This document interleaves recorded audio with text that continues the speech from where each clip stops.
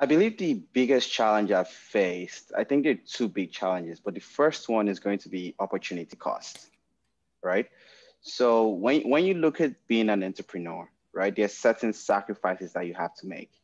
That might be money, that might be clout, that might be big name industries and all of that.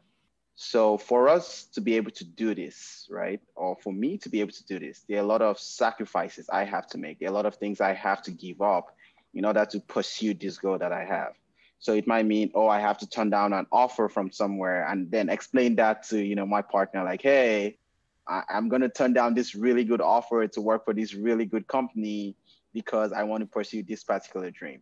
So there's a lot of opportunity cost that comes with becoming an entrepreneur, especially if you've proven yourself to be a good worker, a hard worker, and all of those things, right? There are rewards for those things. But with entrepreneurship, you don't see those rewards immediately, right? You might get like a feel good, like, a good amount of feel good moments, but then there's nothing that is basically like, oh, now you can pay your rent.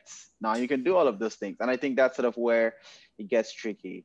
But I think the most difficult part about this is just really being in the US as an international student, right? So I have been in the US for 9 years, and I'm as close to becoming like a resident in the US as the first day I got here, right?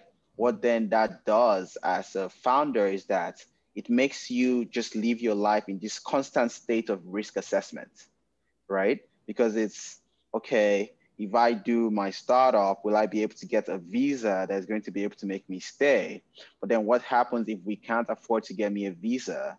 When we get the visa, what happens if I go into a lottery and then I don't get the visa? How is that going to affect my company? How is that going to affect my mental health? How is that going to affect my co-founder every single day, not knowing whether I'm going to be able to stay or not?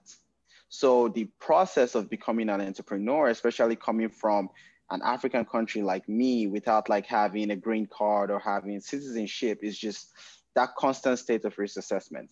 You couple that with all of the opportunity cost, it just constantly like just puts you in this state of like mental turmoil about whether this is the right time to pursue something. It's always the right time to try to change the world.